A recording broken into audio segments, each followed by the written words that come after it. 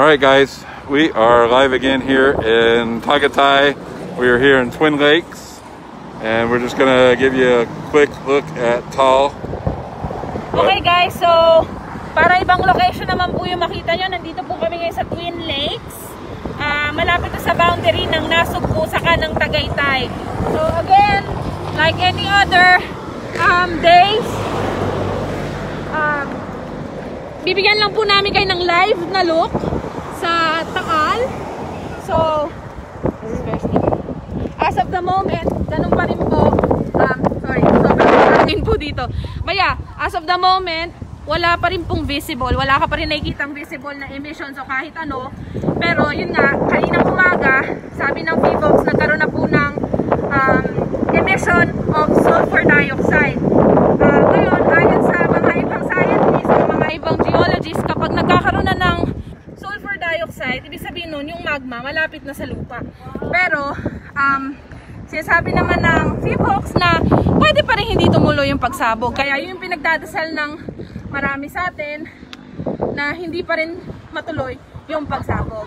Ayan po, binibigyan po namin kayo sa mga kaka-join lang po.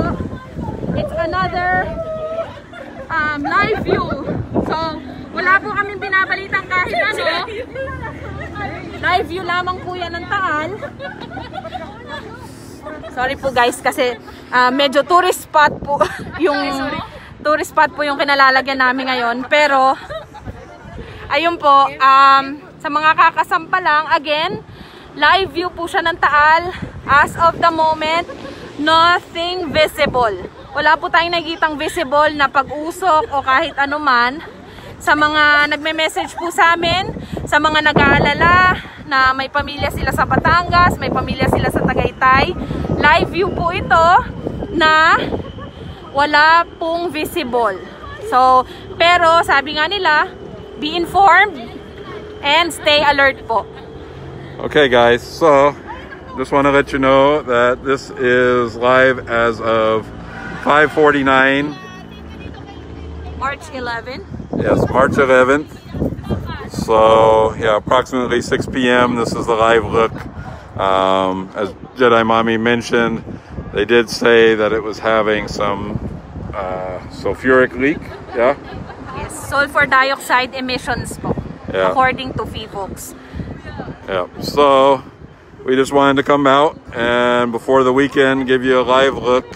We know some of you may be coming here for the weekend and we wanted to check in before the weekend happens so you know exactly what's happening with Taal. So as of right now, no dramatic changes that are noticeable at least. Walang visible lang po, walang visible to the human eye, pero again, hindi po natin alam ang nangyayari sa loob ng bulkan or sa ilalim ng lawa.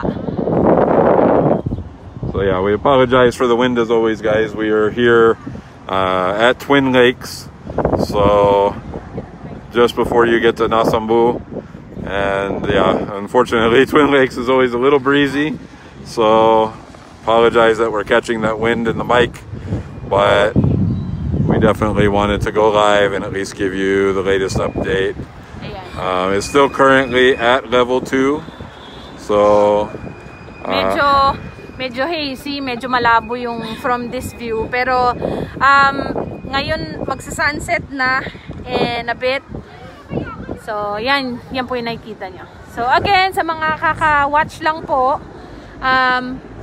according to experts, kapag nagkaroon po, gaya po, sabi po ng Phivolcs kaninang umaga, meron ng sulfur dioxide emissions yung bulkan. Ang ibig sabihin po niyan, pag naglabas po ng sulfur, ibig sabihin malapit na daw po sa surface ang magma. Pero, sabi rin ng Phivolcs, malaki ang tsansa rin na hindi tumuloy ng pagsabog ang bulkan. Which is, yun nga po, yung pinagdadasal natin na hindi na sumabog. Tapos, yung mga nagme-message po sa amin na safe ba pumunta ng Tagaytay kasi may mga plano sila this coming weekend. According to the government po, according po sa mayor po ng Tagaytay, wala pa po silang abiso na kailangan mag-evacuate o anuman. Kung may mangyayari man, abisuhan po ng local government ng Tagaytay ang mga tao. So, As far as we know, business as usual ang Tagaytay. Okay guys, so yeah, if you're tuning in late, we just wanted to give you this look before the weekend. As we know, many of our friends travel here on the weekend. We already have some family visiting.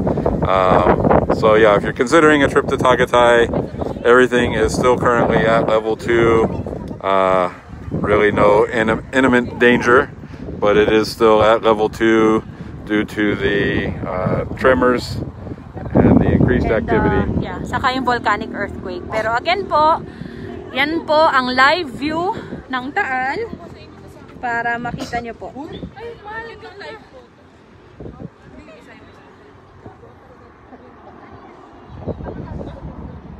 Alright guys, we appreciate everyone watching as always. If you're finding our channel for the first time, guys, we are locals here in Tagaytay. We live here permanently, and we were here during the 2019 eruption. 2020. Oh, sorry, yeah, the January 2020 eruption. Sorry, seems like more than that ago. And yeah, so anytime that there's some unrest reported at Taal Volcano, we try to go live so that we can bring all of our friends and family up to date. We have many viewers in other parts of the world that have friends and family here, obviously our friends and family. So we're just trying to give you a live update and a live look before the weekend, guys. So again, Taal is still at level 2. Nothing really new developing at this time, but as always, if something happens, we will try to bring it to you live when possible. And apologize for the wind. Ayun po guys, so kung may mga update po, we will be back and we will give you a live update. Ayan po, so again, nothing visible, wala po kayo nakikita na kailangan lumapit. So from Twin Lakes, wala kayo nakikitang usok o kahit ano. Tagaytay is business as usual. And there's our friend the wind. Medyo mahangin po talaga dito sa side na to. So yeah, again, this is at Twin Lakes just before 6 p.m. guys. So that is the latest from here. We will go ahead and sign off. And as always, please feel free to share this video if you have friends or family in the area, or perhaps you're looking to travel to Tagaytay. Baka maibsan yung pag-aalala ng mga iba nyong kamag-anak na nag-aalala dahil nga sa pag-aalboroto ng bulkan. Pero ayan po, wala po tayong nakikita na visible to the human eye.